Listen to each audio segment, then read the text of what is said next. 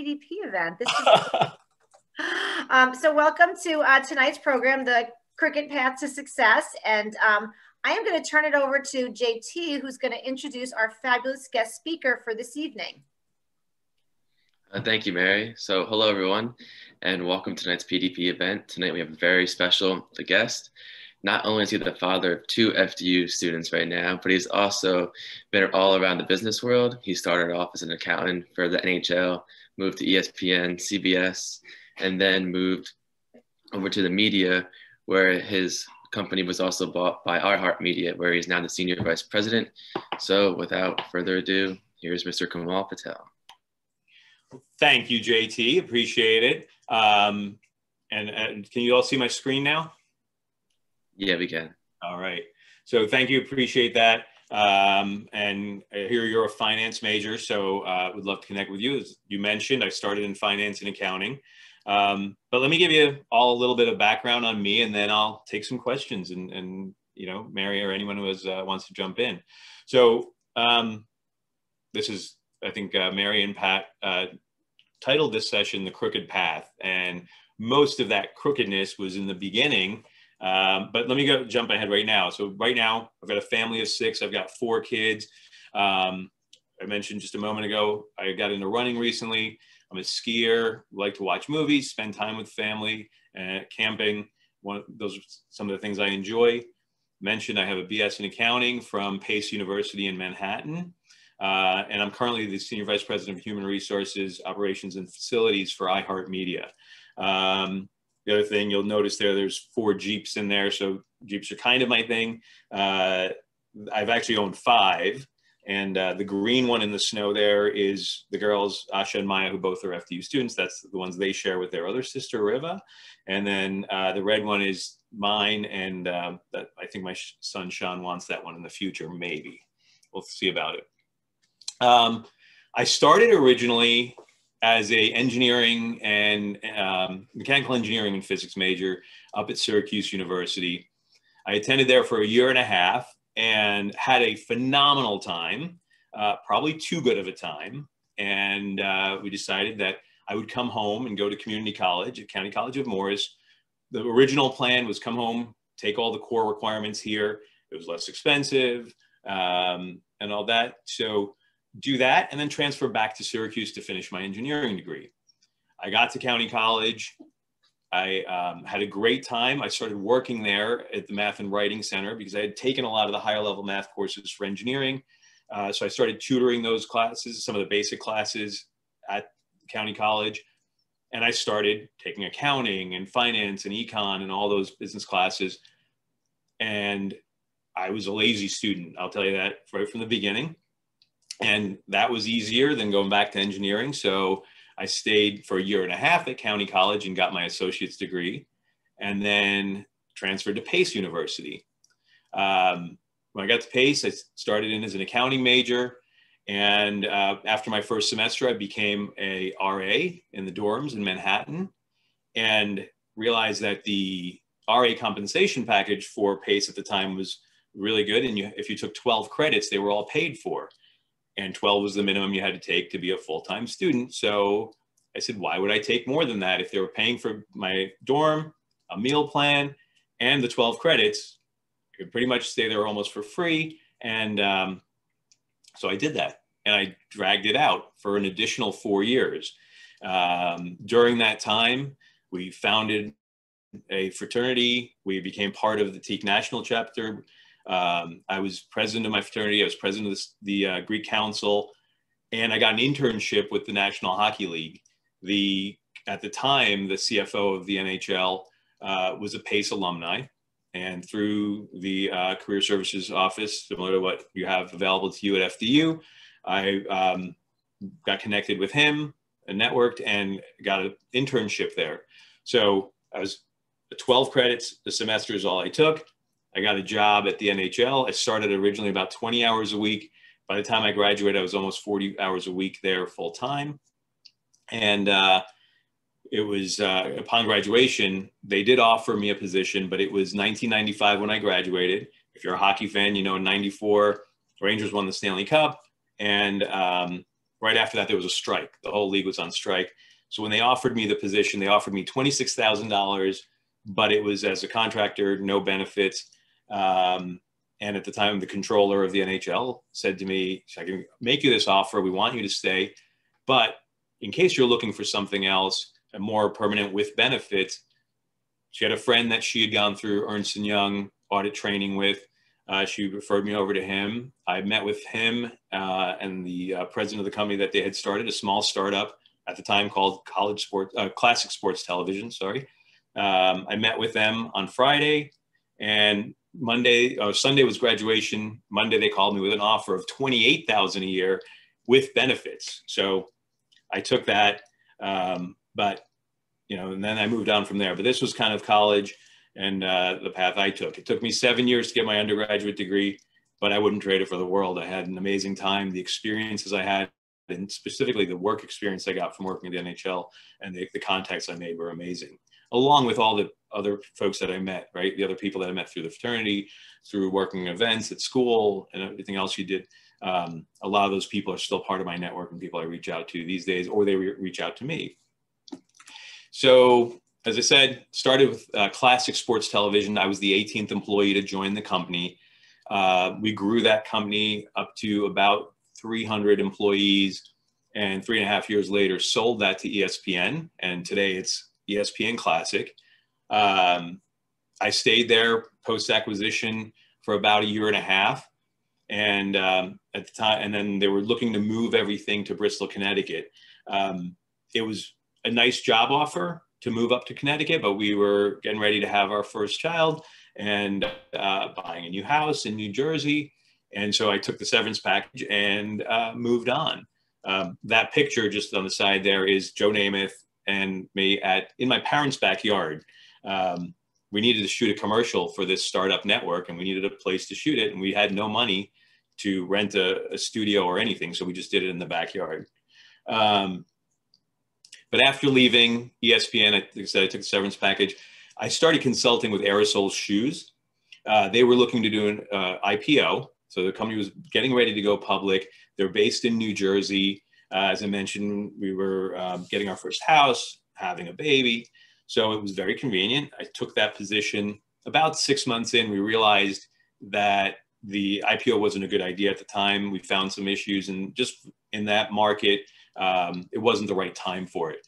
So we put that on hold. I also realized that, you know, having worked in the city and lived in the city for a while, the, you know, going to the strip malls for lunch every day wasn't working for me.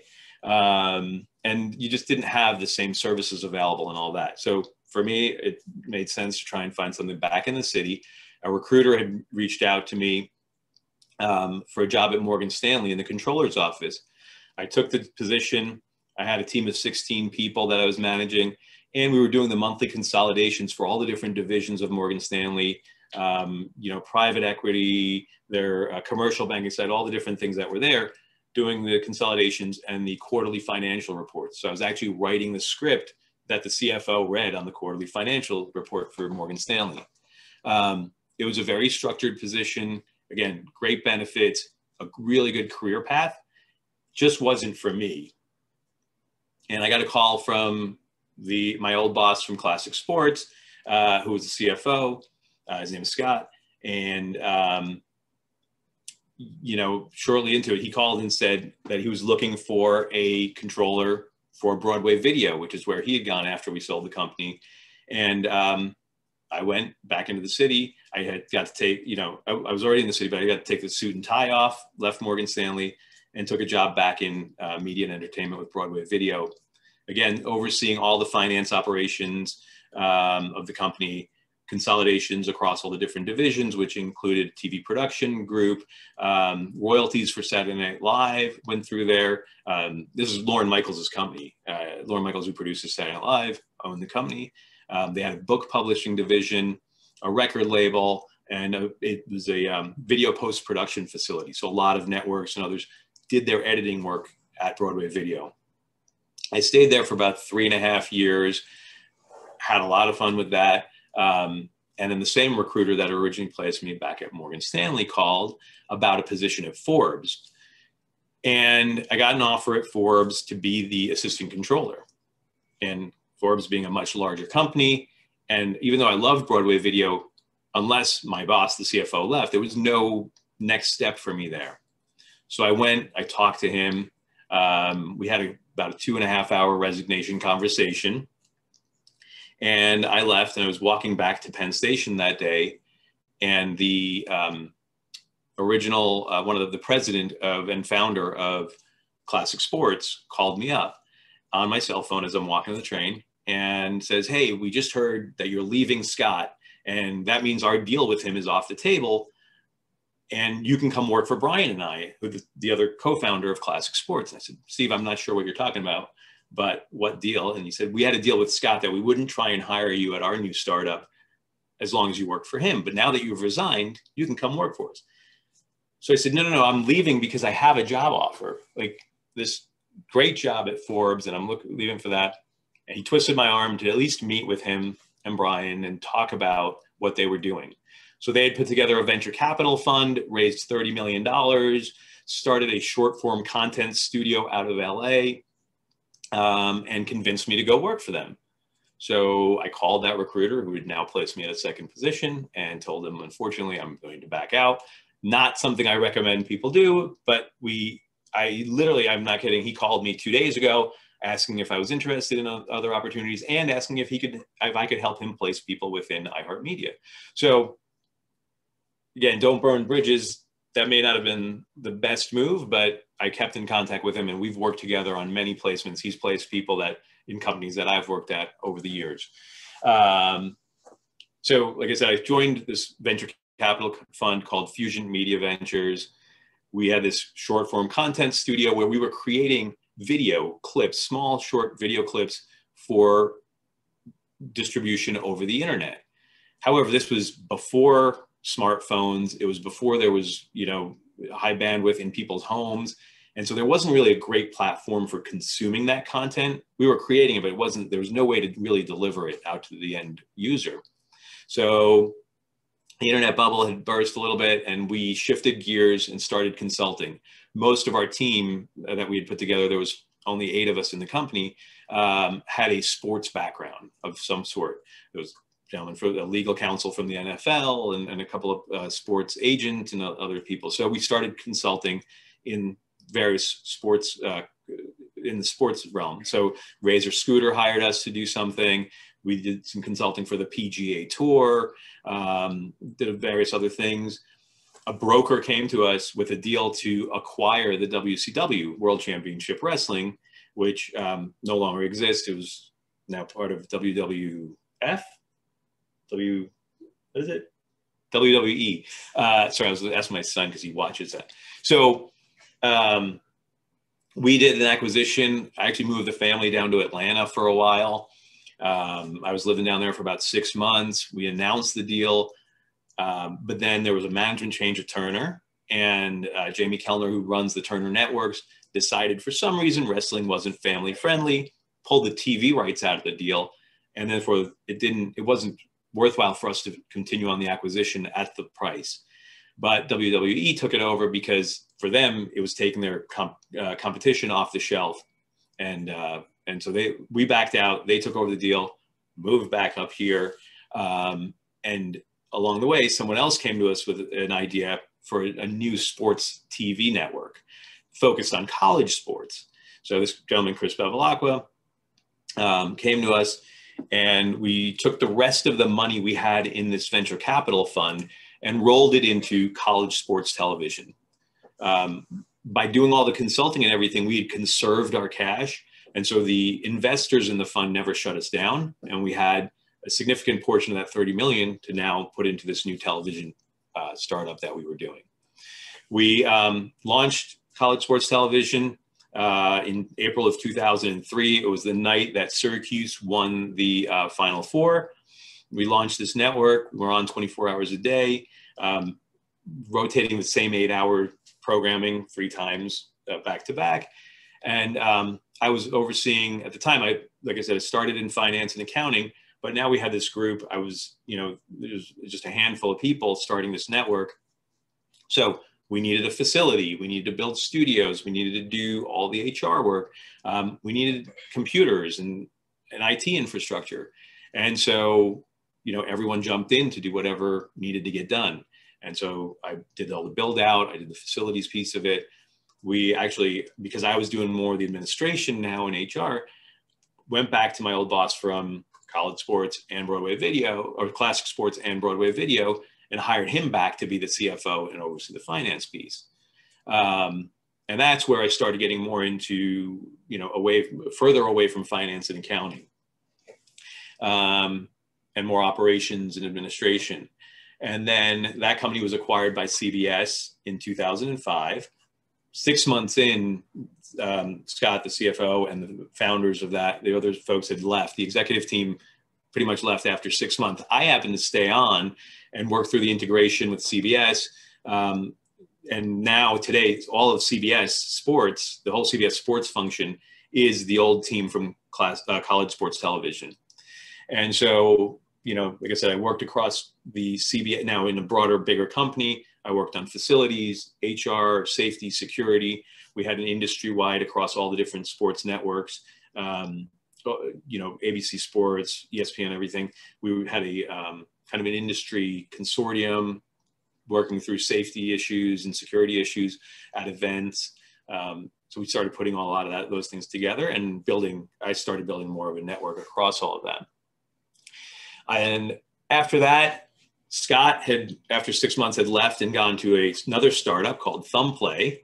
And in 2007, called me up and said he wanted me to come back and to work with him and be the VP of administration at Thumbplay. So I now left CBS and went back to another startup. And the company originally was a subscription-based service that offered wallpaper and ringtones for flip phones. And again, this was pre-smartphones. So it was an interesting business model. It was doing well, but then the smartphones came out and, you know, devalued what we were doing. We had contracts with the music labels for all the ringtones. And so we reached back out and got full track music licenses. Now there was a platform that allowed us to distribute larger pieces of content to an end user anywhere they were. And so we went back and we got those licenses to stream full songs out. We started building a library and created a music streaming service. We were starting to run out of capital though, because there were a couple times along the way, back when we were just wallpaper and ringtone providers, and even shortly after that, when we first started doing full track streaming, where we had opportunities, we had offers to sell the company. The original CEO and founder was looking for a higher price tag.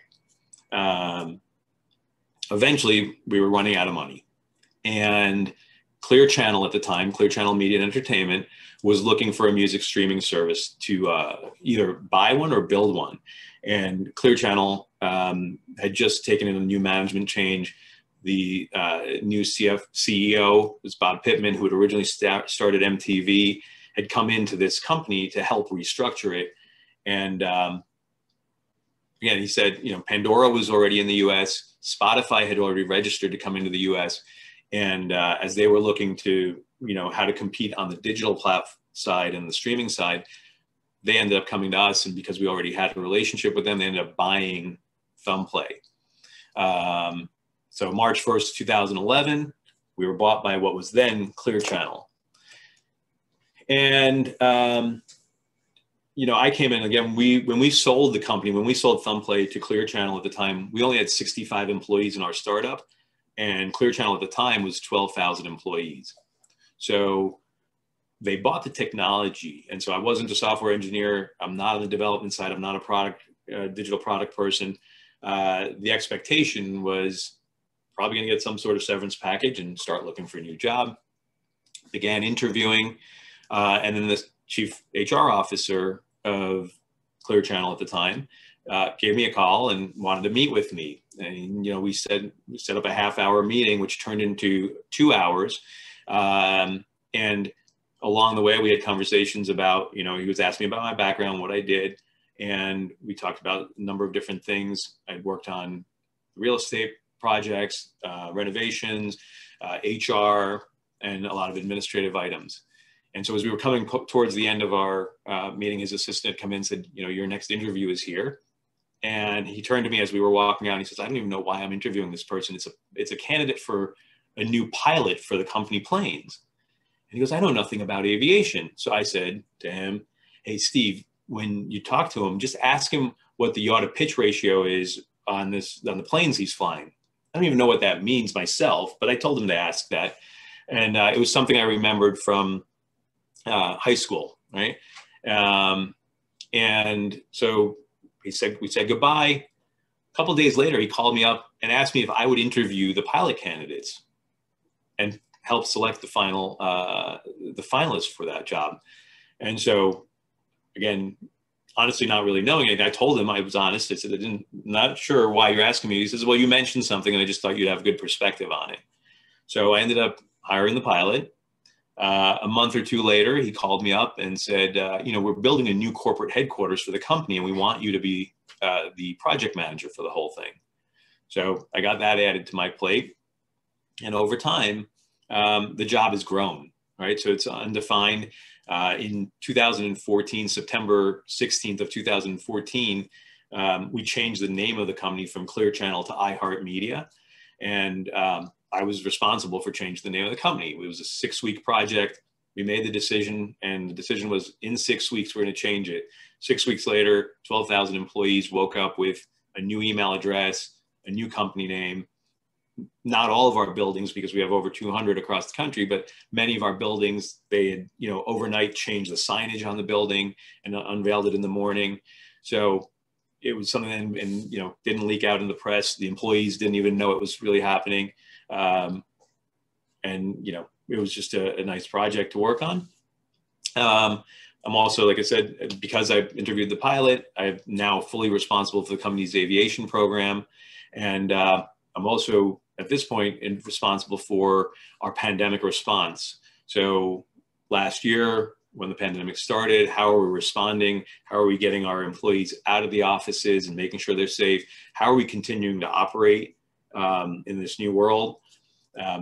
Keeping our radio stations on air 24 hours a day, all of that. So I was responsible for the exit and now the response and how are we managing through it over the last almost year now. And then now we're thinking about how do we go and reopen offices and get employees back into buildings and, you know, do all functions come back or not. So I'm responsible for, you know, that piece of the business as well. So that's kind of college, career history gets me to where I am now. If out of these things, some of the takeaways that I've had and to share with you all is, you know, listen and learn everywhere, right? I think being in accounting, and when I started at the NHL, my job was accounts payable. I was just processing bills, but it made me understand where the company's spending money. What are all the different aspects of the business? Where does the money get spent? Why does it get spent? And processing expense reports was eye-opening, right? But I think there's, you know, and there's a challenge now, especially with a lot of positions being remote, of the water cooler talk or overhearing what's happening around you. I think it's really important to be, you know, eyes and ears open all the time, and just helps you understand the overall big picture of how what you're doing fits in with what everyone else is doing within the company. I think it's important to constantly innovate, whether it's, you know, the company innovating and staying competitive with, you know, your products and services that you offer. But I think it's also in what you do and what your job is individually. You know, a lot of times we go into something and you set up a way or a process of doing something because that's what is based on your current knowledge, it's based on the current resources or technology that you have available. But you have to continually update that. And I think it's just, you know, what you do is you can change what you do and how you do it all the time. Even if it's the same end result, you can get there in a better way. And I think you learn from others that come in. I think it's important to speak up and respectfully dissent, right? You don't have to agree with everyone. And even if it's the CEO of the company, you don't have to agree with them. And I think if you've got a good CEO, a good management team, they're open to that, right? And I've always found that where it's always good to share your ideas. If you don't agree with something, bring it up. Or if you have, you know, a new idea that, or whatever it is, just, I think it's important to speak up and again, listen, not only dissent when you feel that something's out of place, but listen to others' dissent, because that's how you learn, right? I think recognizing others' strengths and your own weaknesses is important. I hadn't done it until a couple of years ago, and maybe many of you have done it, but there's the book Strength Finders and the whole practice there. And find what you're good at and build on it, right? As opposed to, you know, where your weaknesses are. It's harder to change a weakness and create a strength out of it, as opposed to building on the strengths you already have. And then, you know, find people that have strengths in the areas you're weak in and leverage them and work together. Understanding emotional intelligence is a big thing now. And I don't know if that's covered in any of the coursework or anything you have, but it's really important of how you react to things and how you deal with situations when they come up. Is important in you know, day to day, and how you you know, in the business world especially. Assume positive intent. This is one that an old boss told me about one time. He said, you know, everyone comes from a different background, and you know, you're all in college right now, and so you've got you know, you're meeting more and more people, and the backgrounds of the people that you're meeting are broader than they were when you're in high school. Everyone was from the same town and same kind of, you know, whatever it was. It gets broader and broader, and as you get into the working world, it's even broader. I think you start looking at different types of people and what they're doing. When we, like from an HR perspective, when I communicate to the executive team, sometimes my wording is different and my approach is different than if I'm you know, going to my graphic designers, or if I'm going to my on-air talent. We need to get the same message across, but people come at things differently because of their background and who they are. But always assume that they're coming into a situation with positive intent. Everyone wants to do something good. It just might be that their background or their piece of the puzzle leads them towards a different path to get there. And the last item on here, which got cut off, is, what do I have? Oh, network. So just network, build your network, don't burn bridges. The people that you're going to school with now, people that you work at your first job, your second job, along the way, like I said, over the years, I've got people from all the different jobs I've had before that still reach out. I reach out to them.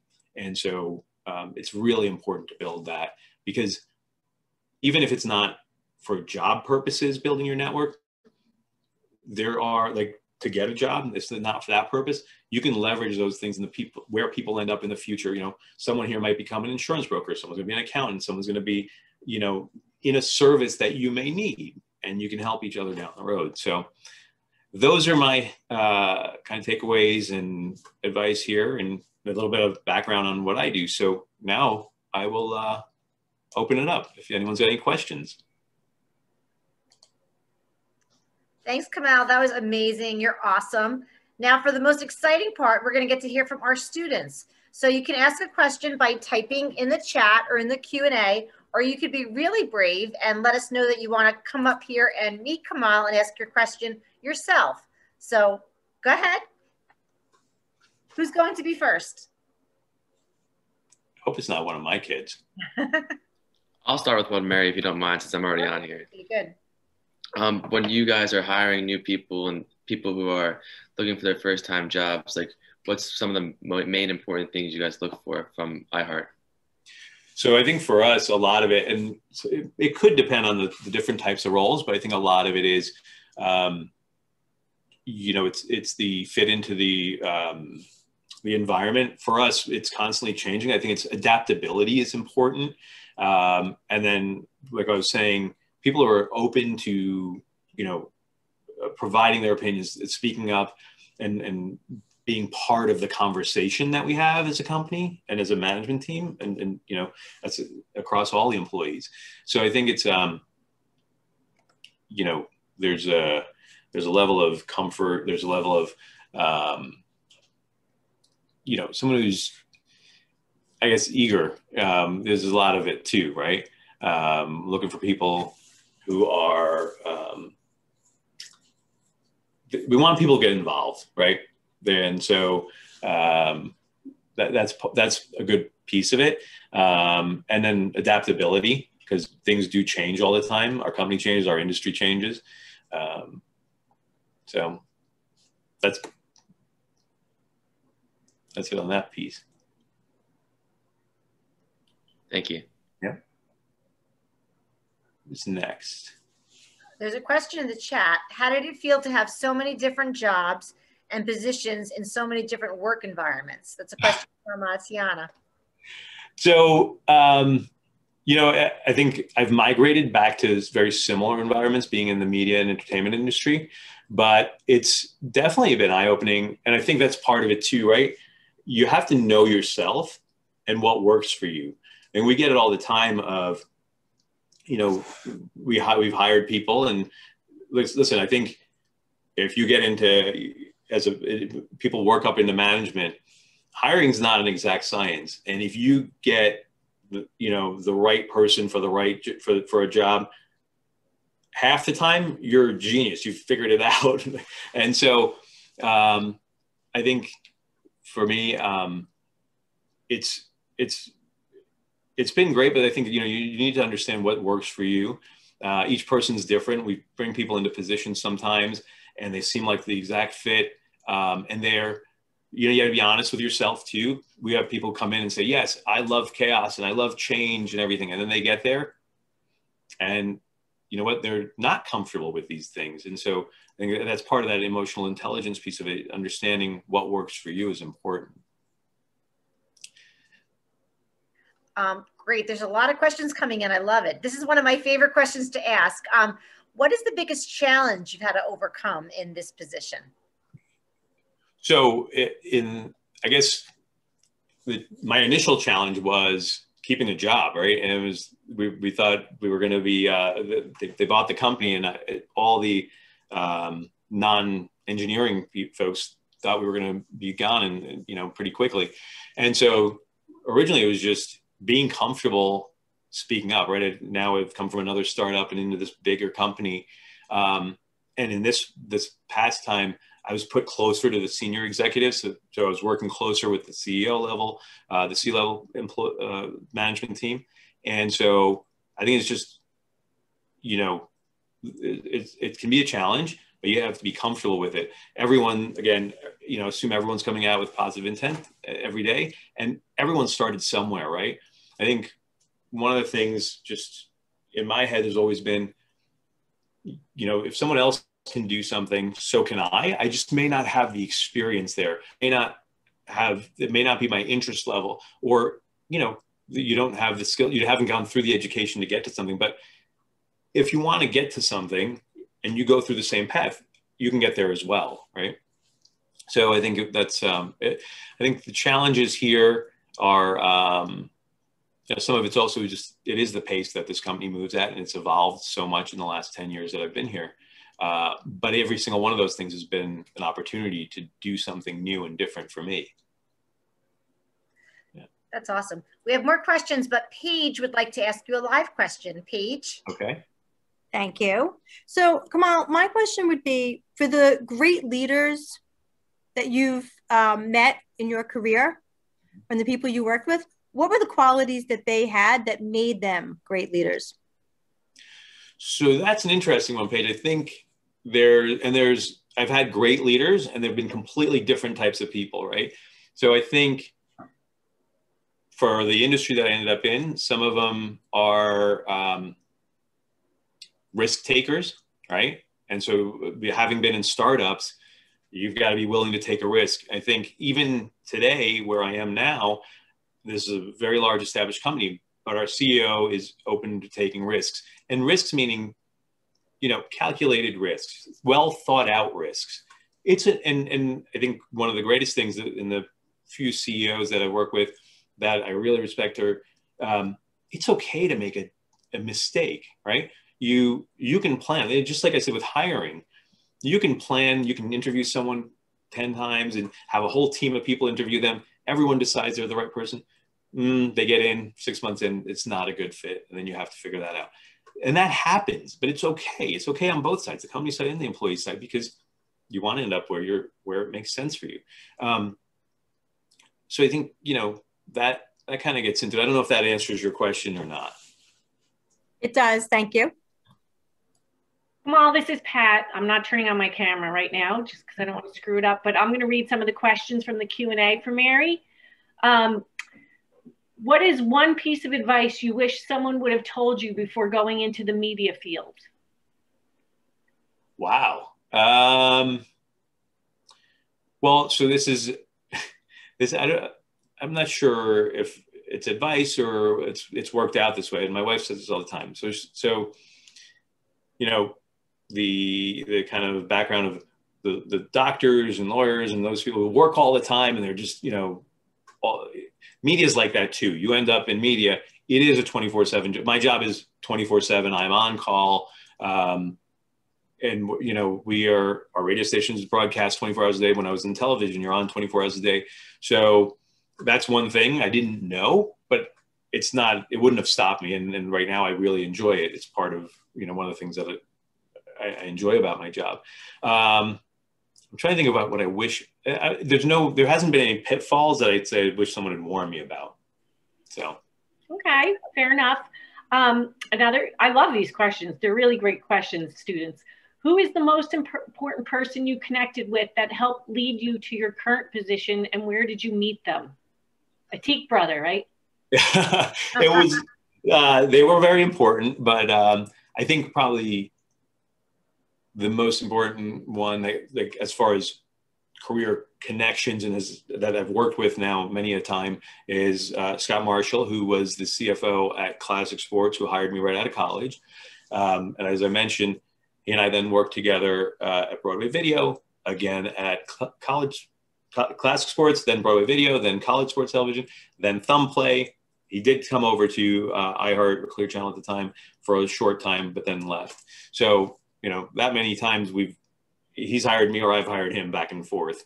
So from a career path, that was probably my most important connection.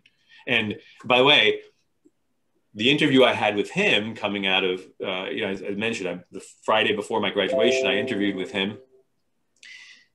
And he knew I'd worked at the NHL. Turns out he's a huge Buffalo Sabres hockey fan, grew up in Buffalo. And our interview, the 2 hours I spent with him, we talked about hockey. Yeah. And I've for years now, I've been trying to remember if he asked me anything about accounting. But yeah, so that's. But I think a good point that comes out of that is you never know where these connections might lead to down the road.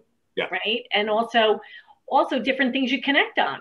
You get to know people in different ways. It's not always accounting or whatever.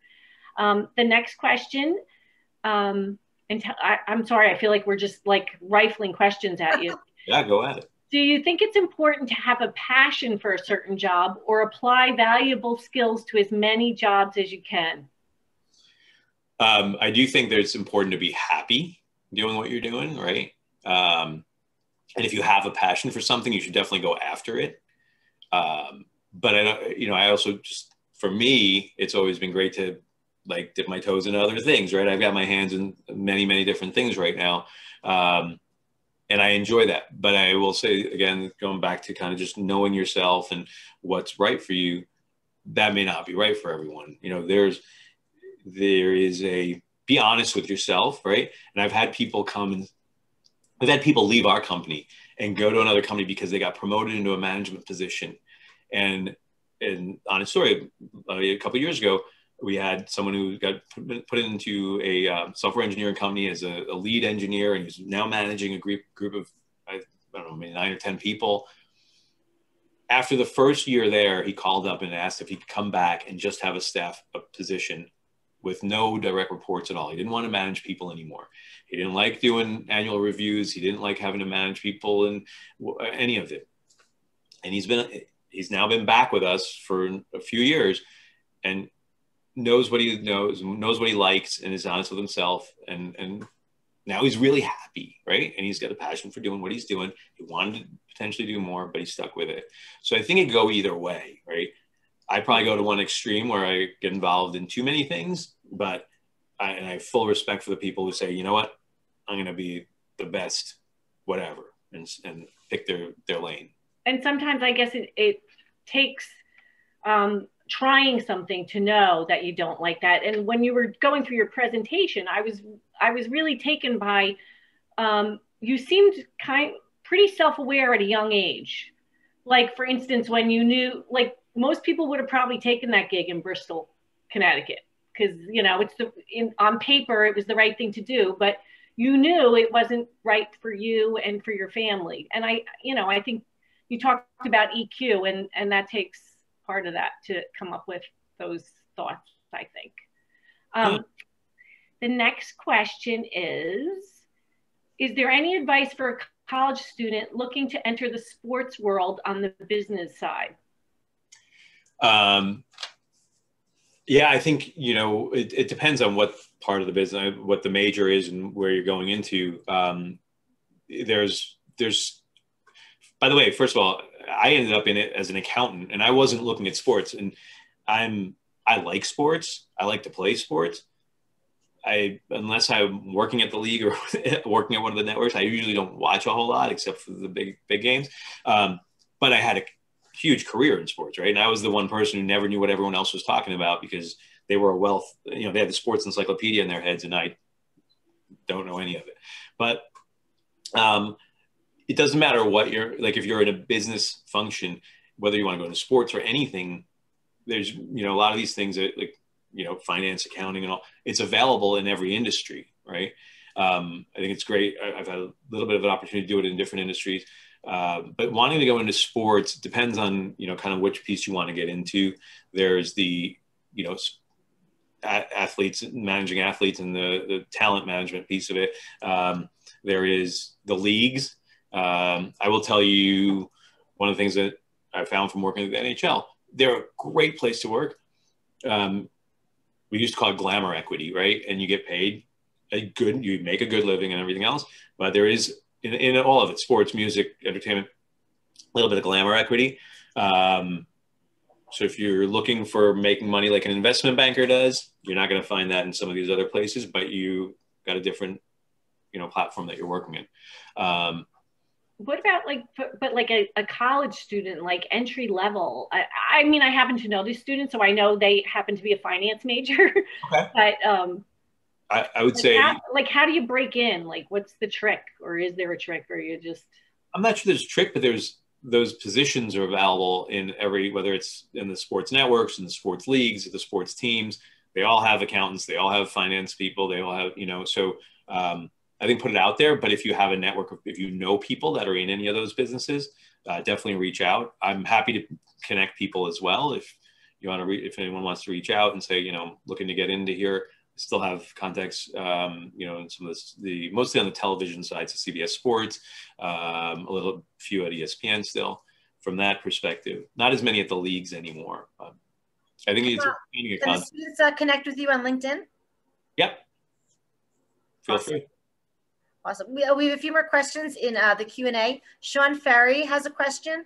Sean says, hi, Kamal. Thanks for the talk. I've been in the game for a while. I remember Fusient and also created web content for Thumbplay. Oh, wow. I would love to know what your take is on what you know versus who you know, if you can give us a percentage. Thanks for the question, Sean. And that's we worked together at some point. The who you know versus what you know. I think it's probably 50-50, right? You have to, what you know is obviously very important.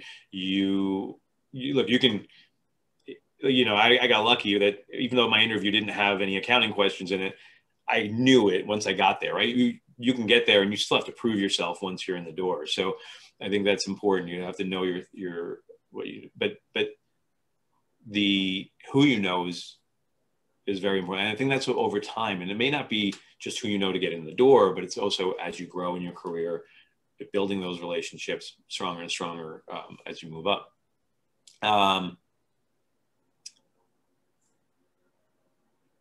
There's a time for each, right? You gotta know your stuff to be able to then leverage the network that you're building. But if and by the way, I've had people say, I want to do this on my own. I don't want to go through the who I know, right? I don't want my parents' contacts or my professor's contact or whatever it might be. I would say leverage everything. There is, you know, in the HR world, I look at resumes all the time, and it's, you know, unless something sticks out, when we post a position, if I post a entry-level position, within 24 hours, sometimes depending on the role and the city it's in, we can have hundreds of resumes. I mean, we had a position in New York City recently with 487 resumes in 2 days. And so, you know, how do you get to the top of that list and get into the consideration set? Leverage who you know if you have the opportunity. Absolutely. That's great advice. So now we know Kamal. So if that job came up, we can leverage Kamal. See that? This is how it works. Stephanie has a question. Stephanie would like to know, and this is one of my other favorite questions. If you could give your younger self one piece of advice, what would it be? I'd do it all over again. Just keep going. That's similar to the question before of if, you know, what would I wish someone else would have told me?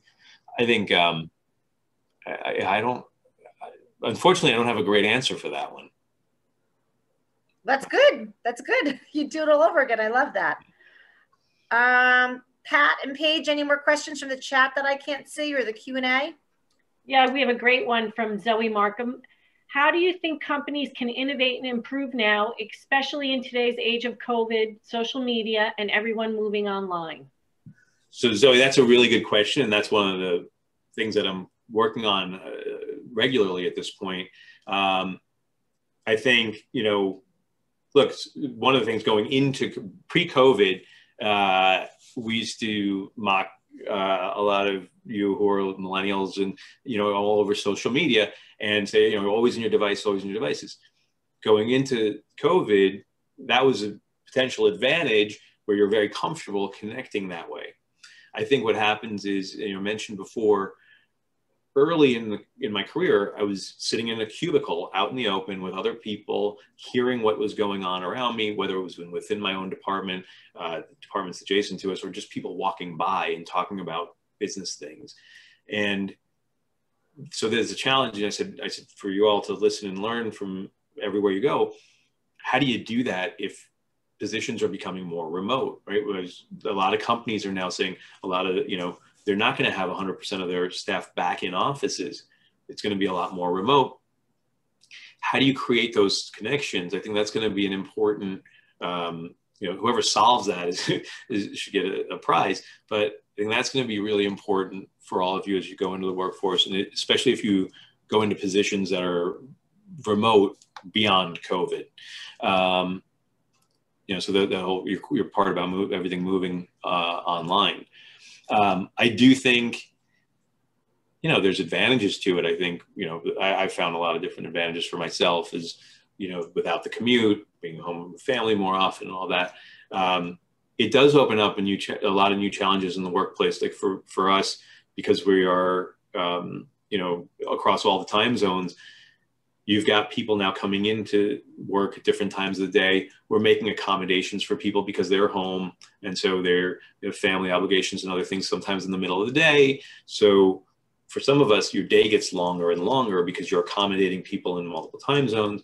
And there's something about, you know, we used to go to the office and there was even though I'm available 24 hours a day and on call, and we all have our cell phones and emails on there as well. There was something in the past about your day started when you walked in the office, and it kind of, you know, there was a soft end to it when you walked out of the office. And now this is my living room and this is my office and it's my house. And so you never leave. And there's something about not having that kind of break that you, for me at least, and I'm hearing it from a lot of people in the workforce, so sharing that with you all, is that the day is kind of just spread out. The work day continues to get longer for a lot of people. So I don't know how that's going to impact, you know, all different types of positions and entry level, but something that's out there. And, you know, I don't know if that is, that's what you were trying to get at, but. Yeah, no, that's great. That was a great answer. Perfect. Nick has a question, and I like this question too, because I used to teach a class and we use the Strength Finder. Nick wants to know, what were your 5 Strength Finder traits that you got when taking this test? So Nick, my traits, they're sit on the wall of my office that I don't go to anymore. They are there, and I have to think about it. I should know these, right? But part of it was the being okay with change, right? And we call it, in our company, we call it just the chaos, but it's kind of an organized chaos sometimes, if that's possible. One was visual. It's, visual aptitude was one of them. I can't remember them. I'm sorry, Nick. I wish I had them here. And I haven't looked at them in a while, in almost a year. It was visual aptitude, adaptability, analytics,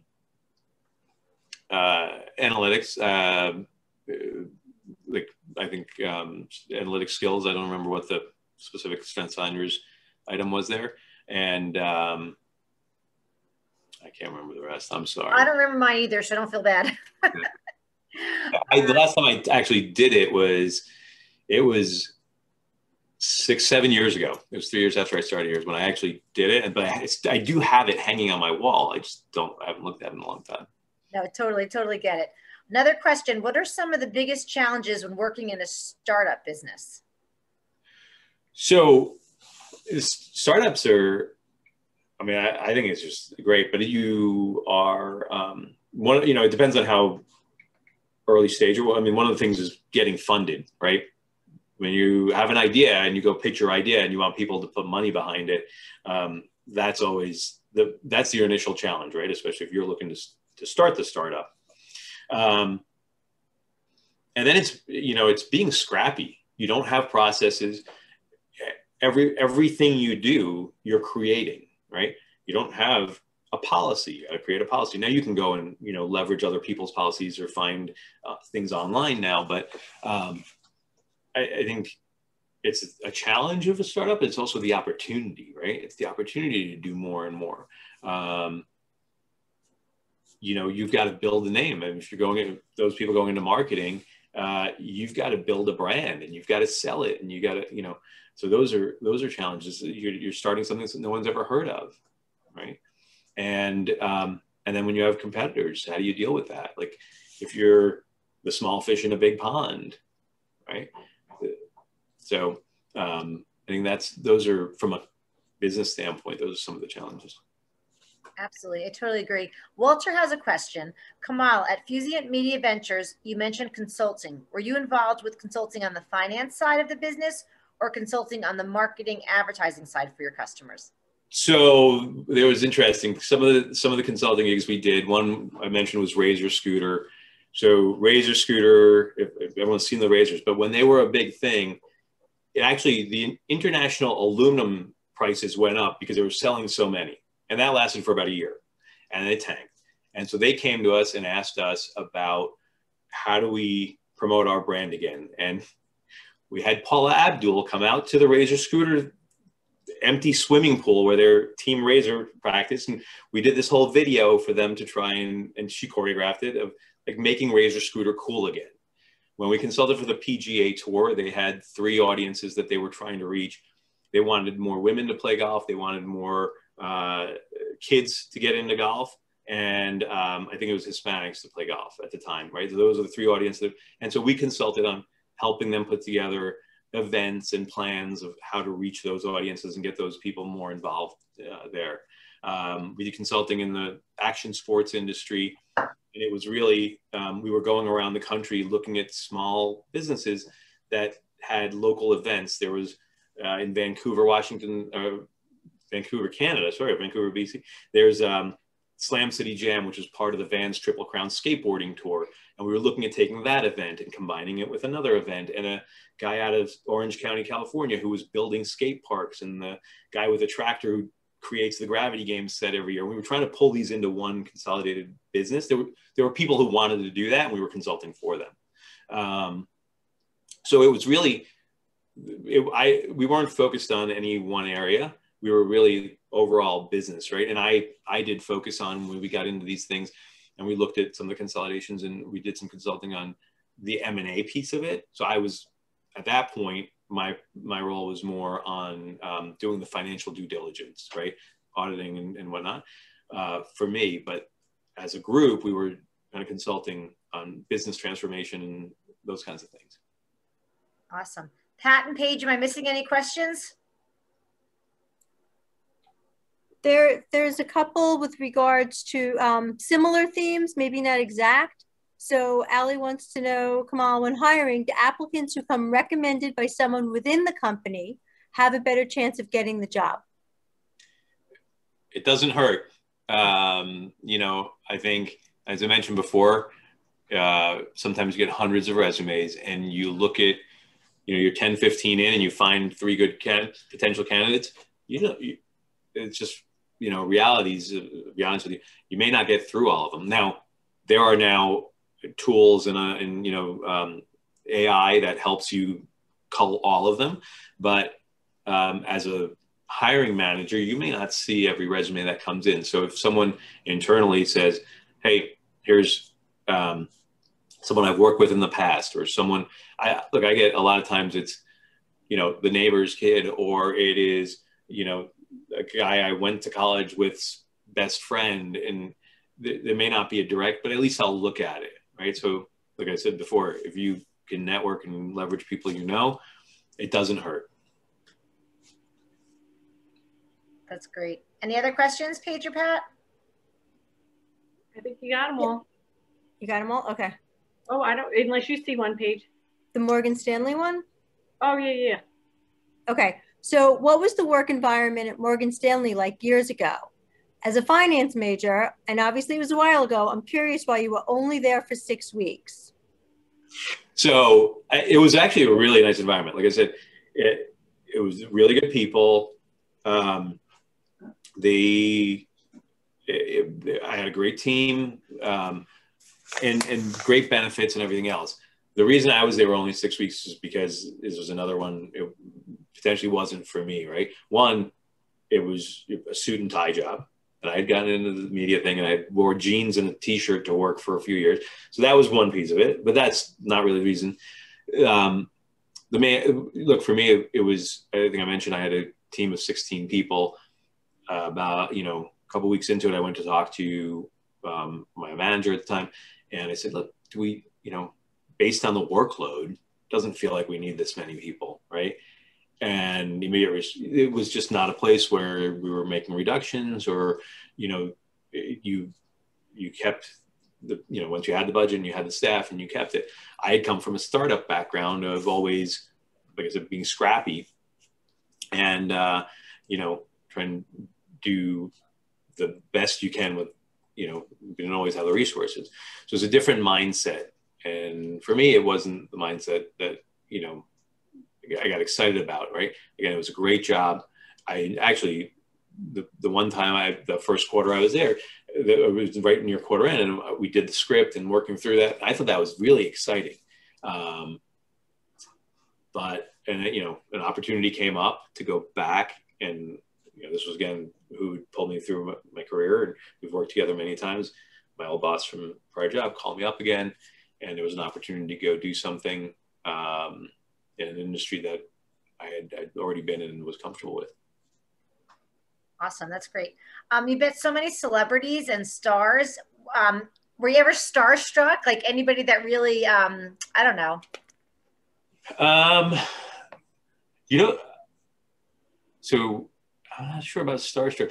Gwyneth Paltrow, I was a little starstruck by. And I had, this is, I'm trying to think. Not really. I mean, athletes maybe, like even some way back when, like I happened to be in the locker room with Wayne Gretzky, you know, when they won the cup, and like that was really cool. And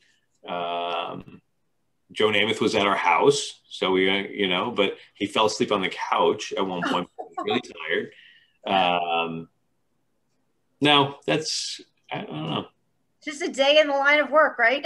I think it's also if you choose that, like you have to keep it professional all the time, right? You can't, like, that's part of your job. And, you know, like I told Taylor Swift's mother, she couldn't walk past the rope because I didn't know who she was. And Taylor was walking, that's my mom. Oh. But yeah, I think that, by the way, it's, you know, look, in anything you do, whether it's a coworker or a celebrity you're working with or whatever it is, you've got people who have come from all different places, and they're just people too, right? You're gonna respect what they're doing, and so when you're working with them, it's different. I think you have to set a different mentality going into it. Wow, amazing. And when was your aha moment? Like, when did you realize, wow, I really made it? Like, I don't know that I have. Like, it would just, I just continue enjoying it, right? I think there's still room to do something bigger. There always is, right? You're very humble. Amazing. This was terrific. We really appreciate your time. I mean, amazing. This was great. Well, I want to say thanks, JT, for the introduction. Thanks, Asha, for preparing my deck. Maya, for all the